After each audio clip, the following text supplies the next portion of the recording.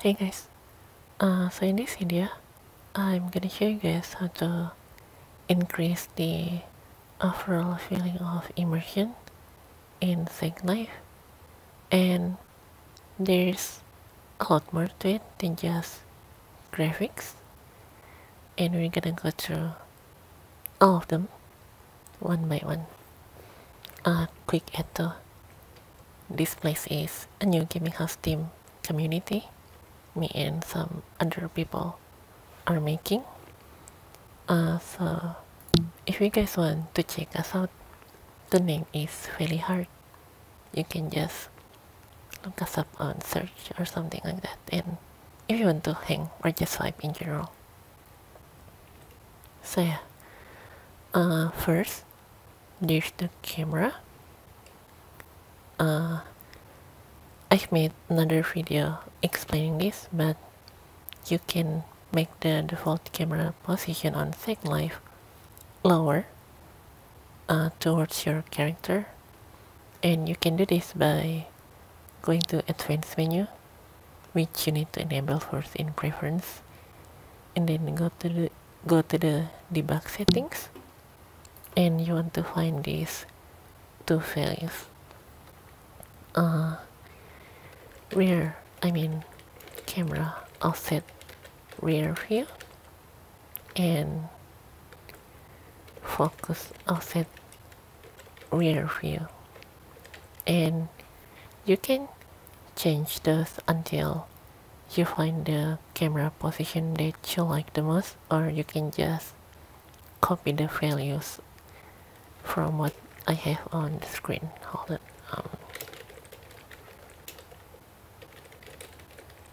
There you go. And this just gives a more immersive feeling in Second Life. And the second thing that is one of the most easiest things to do with your camera is by reducing the field of view. And by default, the field of view looks like this.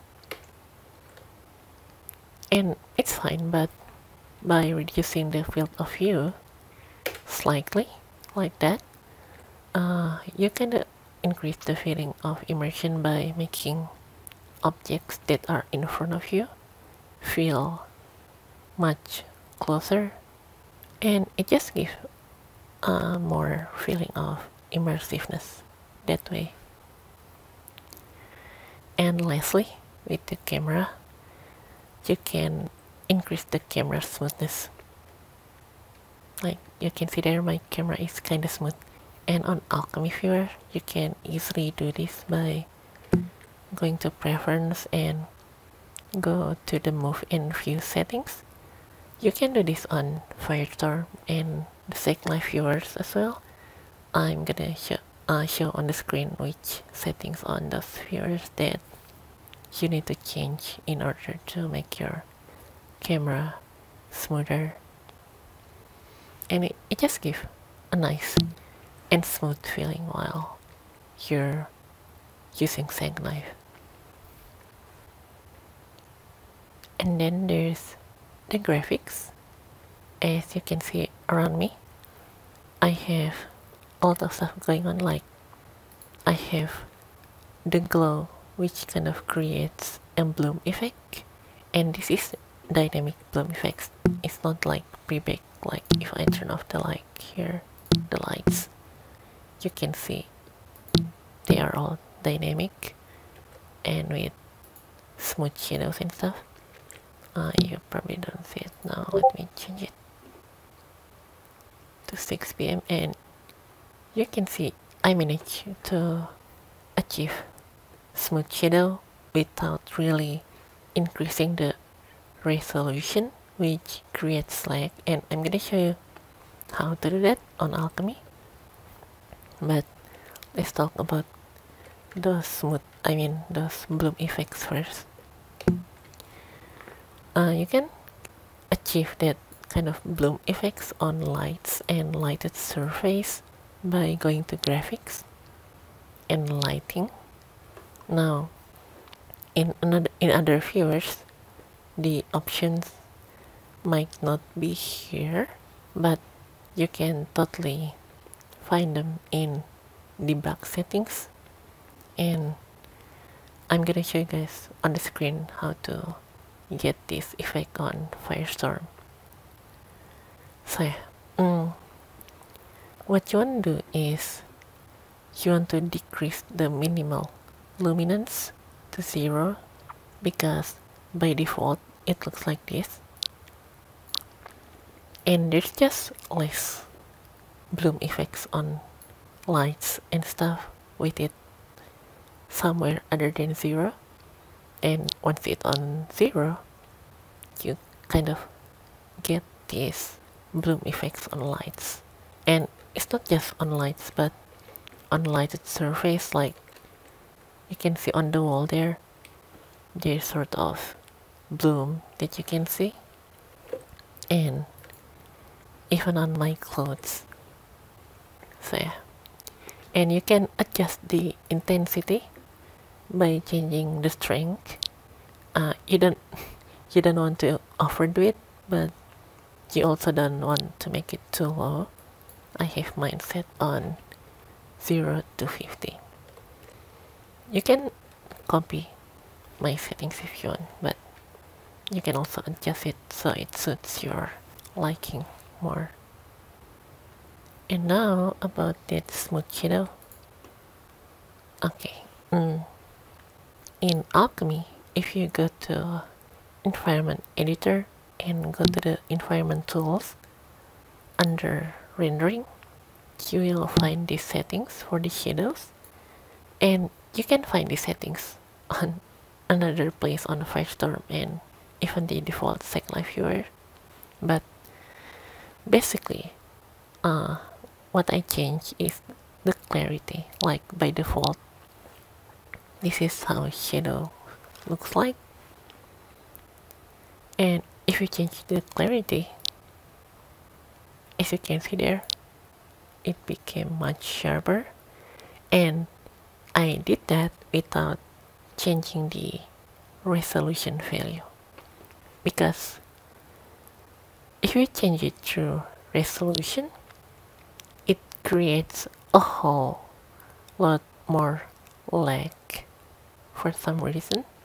Like you can see my FPS just got cut in half because of that. But if you keep it at 1, you can see my FPS just got to 100. So yeah, you want to make the shadow much sharper and clearer by changing the clarity instead of the resolution. And again, you can just copy my whole settings here if you don't want to figure out what kind of values that you want to put. And this is my general graphic settings. You can put almost everything on high except max particle count and draw distance and the max number of non-imposter avatars. So you want to keep those on low, and you want to keep water reflections on minimal, except maybe if you're sailing or something. So this is like a good balance between performance and graphics quality. Like I'm running on a GTX 1060 right now with the i3 9100F, and both of them are kinda old and they're very cheap. Like I'm sure you can get both of them for under $100 each these days. So it's not like I'm running a very high-end PC or something. And you can see that even with these settings and this kind of look, my FPS is still pretty high. And even if people are coming, like if there's like 6 or 7 people here or something, it won't go below maybe 30, So it's not that bad for the kind of hardware that I have. And you can see that things do look nice. So yeah, there's that in terms of graphic settings. And you want to make sure that you keep these two values, anisotropic filtering and anti-aliasing, as high as possible because they don't really generate that much lag, but they make things look a lot nicer. And next, there's the UI elements and the interface. Now, currently, I'm running on borderless windowed mode, and instead of just full screen mode, I mean, I'm sure most of you know how to get Second Life in full screen mode, but there's just a lot of problems with that. Like if you alt type and stuff, you get lag and a lot of weird stuff sometimes, especially if you like to stream Second Life. So that's the reason why a lot of people don't use full screen mode on Second Life.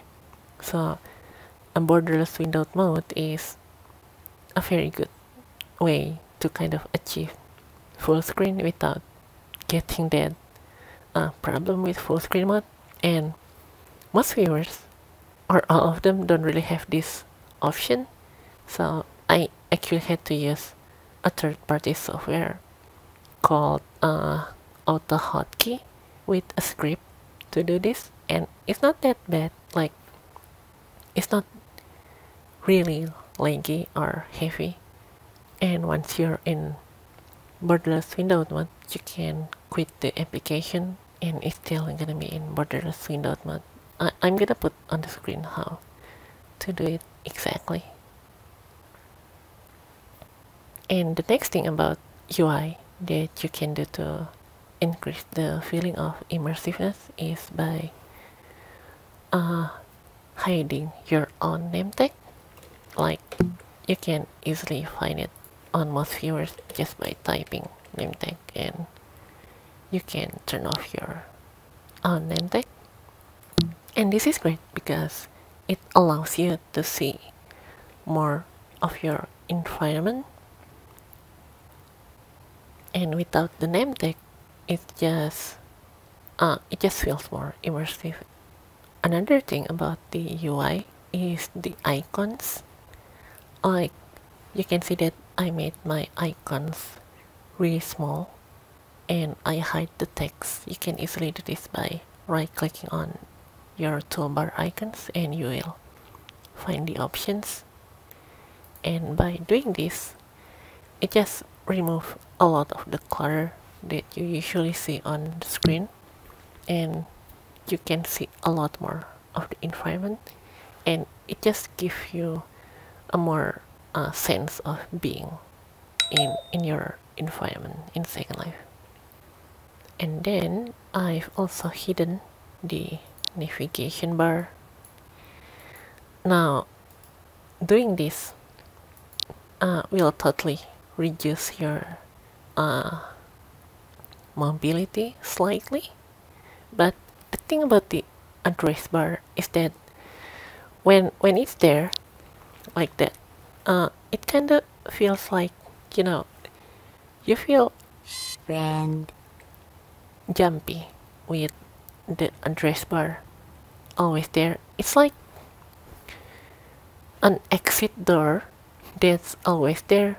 Like, it kind of, it's like a constant reminder that you can always go somewhere else, and it just like you don't feel as immersed in your environment if there's a constant reminder that, hey, you can, this is just one place among many places and you can always go anywhere just by going here and typing whatever place you want to go. So by disabling the address bar, you can already feel how much more immersive the whole environment is. just by changing that UI element, you can feel more immersed and less jumpy. I mean, I'm sorry if I don't really explain it well, but you get what I'm trying. Activated. I'm sorry. What I'm trying to say. Goodbye. And after the UI elements, the final thing that affects the feeling of immersion the most is the actual environment or objects in Second Life. And this is not something that you can always control, of course, but in case if it's like your home or your place, the kind of objects, or how to say it, the quality of the objects and how you design the space itself contributes a lot to the feeling of, or to the quality of how things look in Second Life. Like a lot of people say Second Life looks old and stuff, and you know, that's totally not true. I mean, a lot of people believe that Second Life just cannot look good, and that's just not true. That depends a lot on your settings, which I've mentioned earlier, and also the quality of the objects that you use. Second Life is very capable of looking good. I mean, even on par with a lot of AAA games out there. A lot of people don't realize that AAA games out there look as good as they are because the environment has been cultivated in very specific ways, and you can achieve that on Second Life just by knowing what you're doing. And there's a lot that goes into this, but basically the choice that you make in terms of what to put at your place and what you wear, or what and how to create things and how to put them together, contributes a lot in making a place looks good or immersive in Second Life. So Second Life is very capable of competing with a lot of games out there in terms of look and graphics. You just need to know what you're doing. So yeah, those are the things that you can do to increase your overall feeling of immersion in Second Life. You can do it the way I do it exactly, or you can adjust the settings based on your own personal preference, but you get the overall concept of what I'm trying to say here. By the way, if you think that's annoying, this portal turret, you gotta see the